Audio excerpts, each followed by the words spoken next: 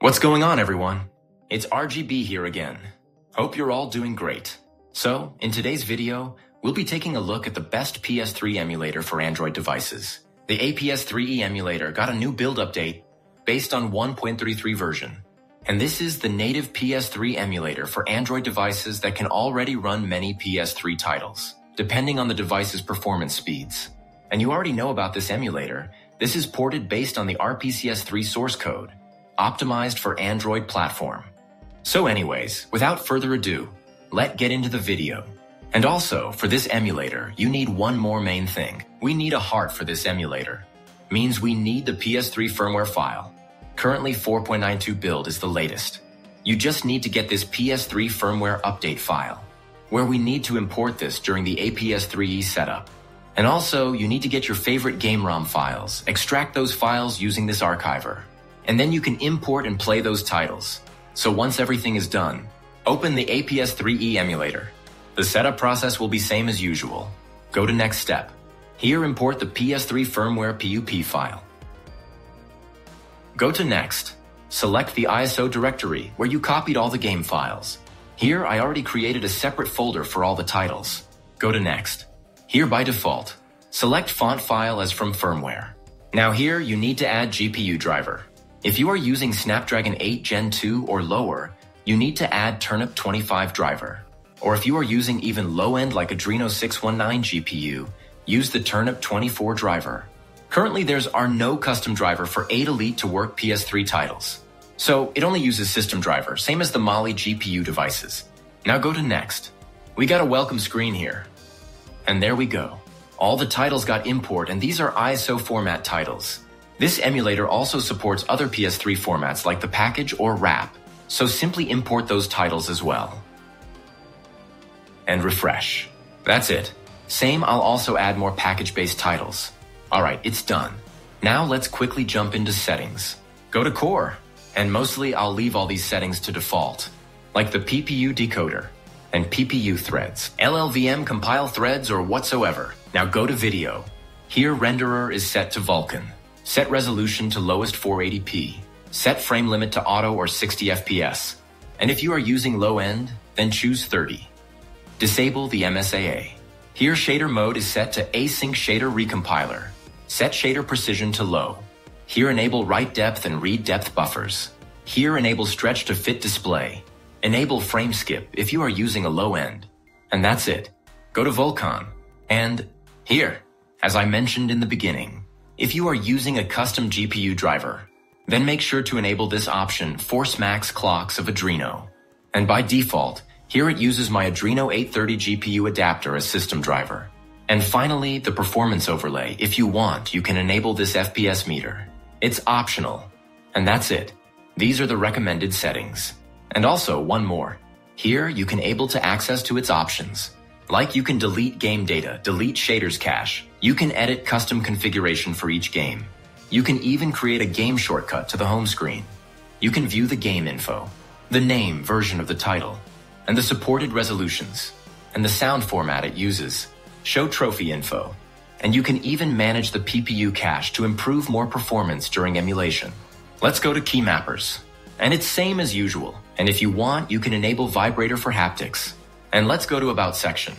And here you can see the device's CPU and the GPU driver is configured to this emulator using the latest Adreno Vulkan 1.3 drivers, and you can view these extensions.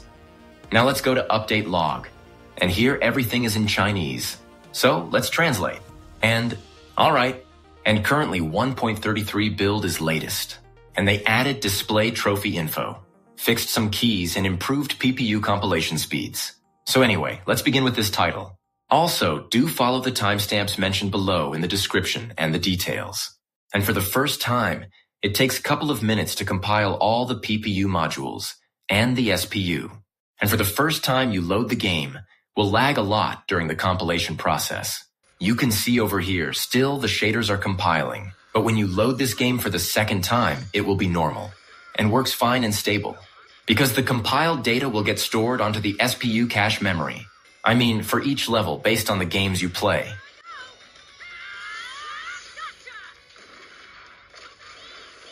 So anyway, let's jump into the next one.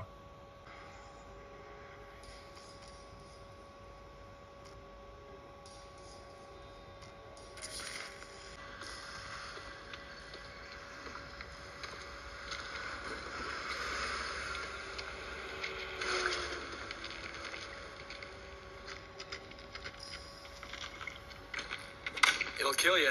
Drug attention.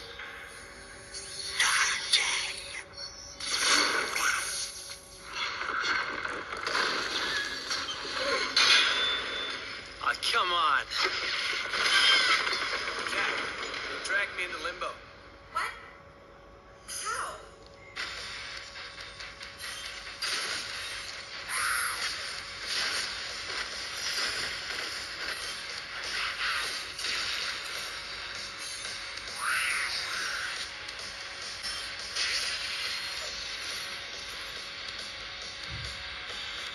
I'm gonna get up there and rip you apart.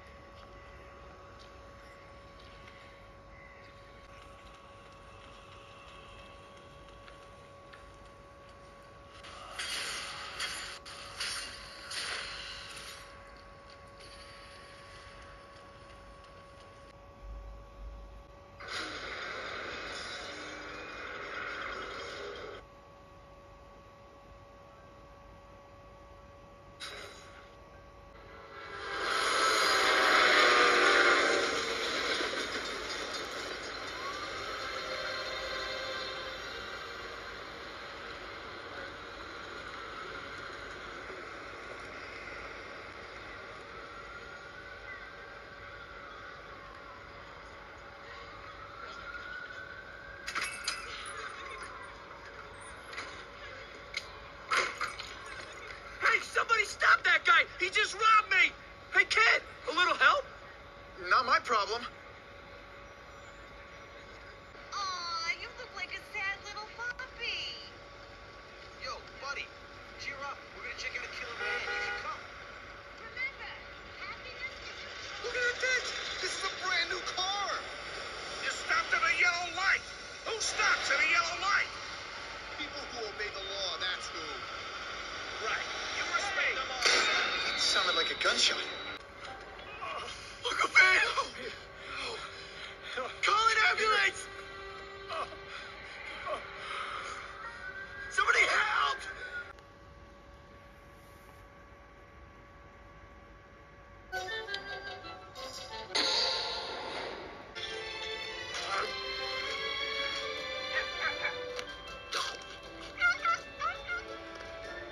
Wow, chocolate half price.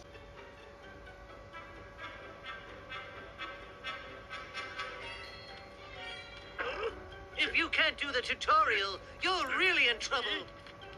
Bart hates you.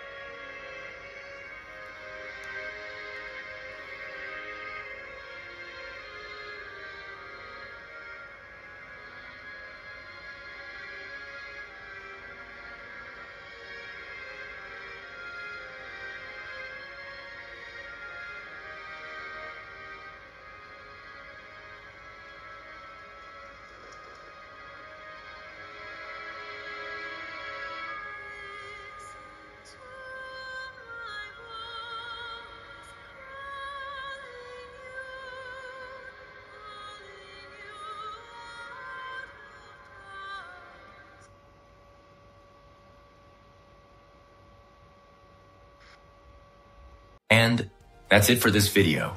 And honestly, the performance is really great, to be honest. Like, it's way better than before, which is even more playable with decent frame rates. Of course, it still needs to support more and more games, but the progress is solid from the APS3E. So anyway, if this video helped you, make sure to drop a like, and if you're new here, hit that subscribe button for more tests. And thanks for watching, take care, and I'll see you in the next one.